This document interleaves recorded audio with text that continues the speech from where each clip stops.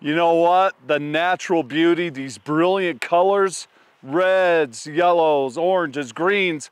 I think it's fall here in Salt Lake. Hey, welcome to At Your Leisure, everybody. I'm Scott Huntsman. And I'm tail gunner Brett Hermansen. And I'm Chad Booth, the three amigos.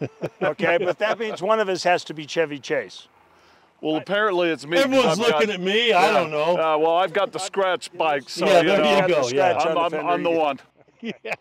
Anyway, we're right approaching the peak of colors out in the mountains of Utah. So we decided we were going to just blow everything off today and take a ride. And it's a heck of a route. It's one of my favorite trips. But you guys haven't been on all of it, right?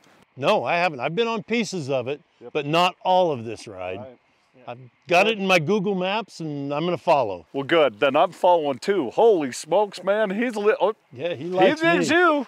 Yeah. All right. Well, hey, it's fall here. The bugs are out. Yeah, that's right. Anyway, this is a great trip. It's a full day. It's about 5 hours of driving, 7 hours by the time you stop and take in all the scenery. We're going to get to it. We're going to share the itinerary with you when we're done. Let's find out about this route. Today has been a good day. Today was a great ride.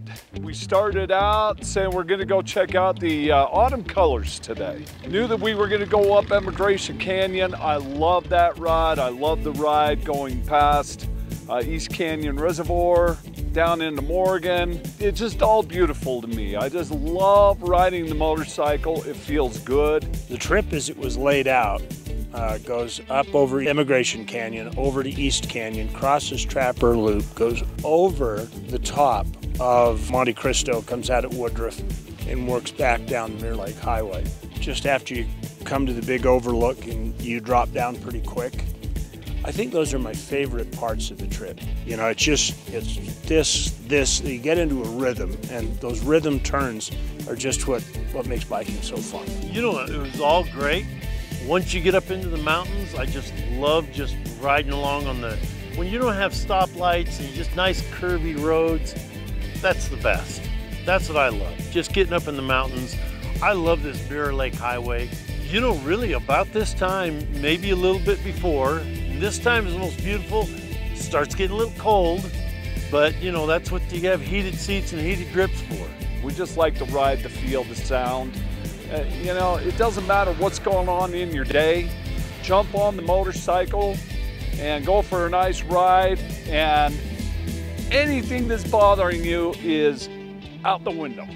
You know, today has been just full of perfect sights, but I think my favorite thing about this trip is these little teeny tiny lakes and even little ponds like this. Oh yeah. They're all great. Yeah, they're a little nostalgic for me. Yep, I love it all. The pines, the rocks, the leaves, it's all beautiful up here. Brings me back to the times when I was just a little kid. Yeah. My folks would bring me up here. Yeah, I think we all have that heritage. Yes, exactly, especially since we're from Utah, right? Exactly. I think it's absolutely awesome. Well, I think what you guys need to do is go check out this week's Where To.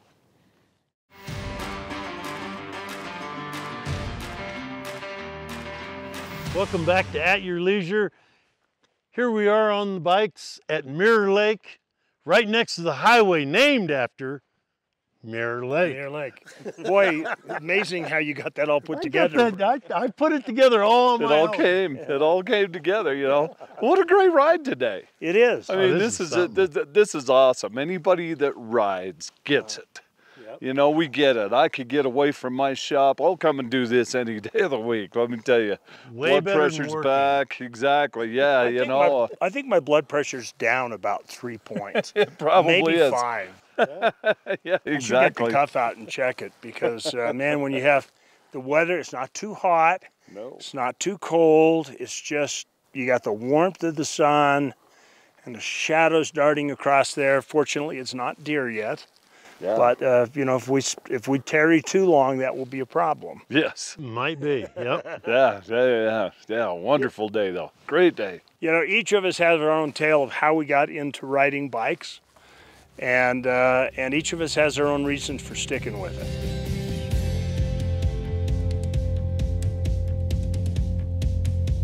Well, we had a motorcycle when I was a kid, but I didn't do too much then. Mainly when I went in the military, my friends all got together. We lived out east and we loved to go through New Hampshire, Vermont. We'd get on the motorcycles and just take off. And I had 2 motorcycles when I was in the Coast Guard. I always wanted a Goldwing though, and I finally got one. Now that I have enough money to afford one, I finally got my Goldwing. I think my dad was afraid, because I was interested in theater as a kid, that I wasn't going to be manly enough. So he bought a couple of motorcycles. They were Italian imports. They were Benellis, actually a really good bike. I'm sure his vision was that we were going to go riding together. But usually I would sneak it out of the house and just go right around the neighborhood.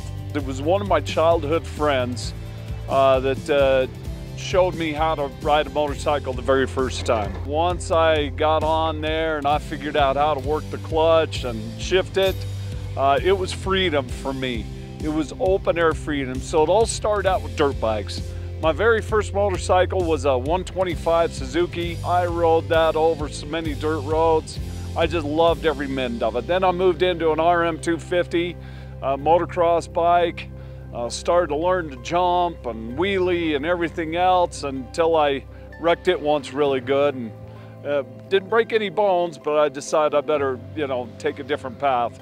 And then I moved into road bikes. I guess the best advice I've ever heard, when I first started riding, we had to take a safety course in order to ride our motorcycles on the base. And they said, ride that motorcycle like you're invisible, because you are to everyone else. And that's probably the best advice you can give. Just be careful. Don't buy a bike too big for your, what you can handle.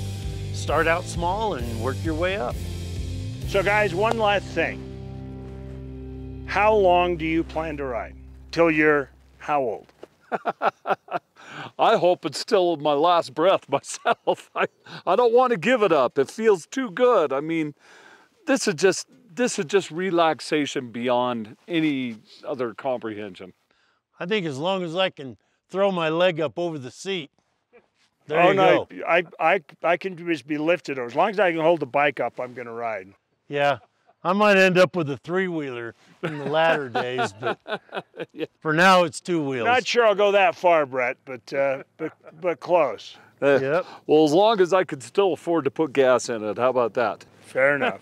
Well, speaking of down the road from here, let's go check out the Along the Way.